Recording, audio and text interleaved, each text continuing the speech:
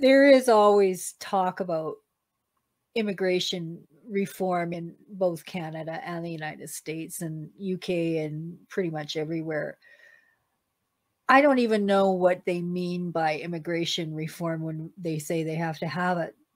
Other than, for me, I would think that means no more 2-year waiting lists for asylum seeker. What does that look like? And do you think it would happen anytime soon? I guess there has to be a will first, right?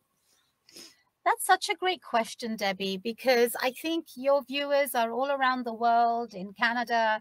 I think America often, for some, seems like a shiny object because they are in much worse situations. In fact, this morning I read an article in The Guardian about the new prime minister and some Brits feeling that I'm so glad I'm in the US. There are good things and bad things, but to take just immigration reform, why is that important? Just a very quick overview. In the 1950s, we had our immigration laws overhauled. We had some immigration from 1920s where it was all about quotas. Let's not have this group and that group. There was a lot of challenges because of the war, that we needed people here. There were, of course, refugees, similar to what's happening now, that needed to be brought here. So on the heels of those issues, as well as the civil rights movement, immigration reform was successful in the 50s. And at that time, it was really about family unity. It was about making sure that people could be together, families could be together. It wasn't necessarily about the economy as much, not about the skills. In 1960s, there were some reforms, and 1990s is where we got our current categories. But that's it. In 2001, we had some changes when DHS, the Immigration Nationality, the INA or INS became DHS. There were some changes through President Clinton in 1996 that were enforcement related. But the bulk and the root of the laws that we have are from the 50s and the 90s.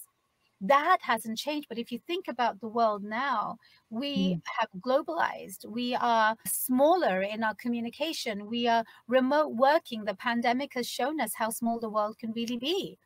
The laws have not kept up with it. So when you hear the word immigration reform, it's to reform all of these buckets, not just one.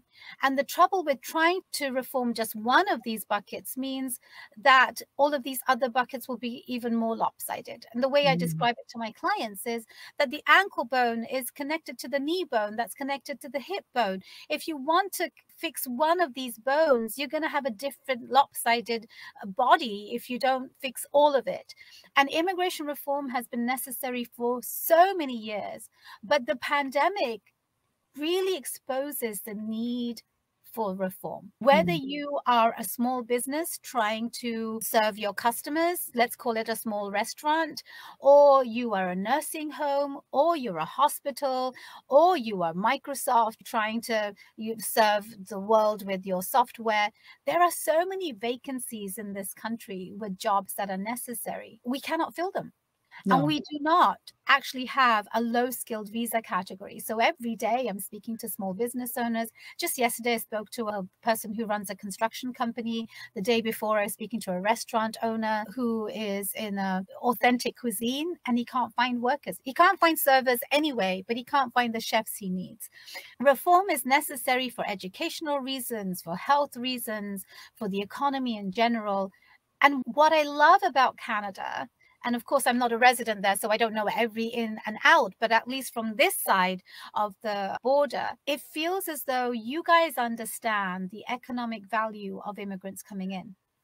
We have similar political attitudes on the one side of the fence that hamstring these things provincially. But yes, overall, we are very welcoming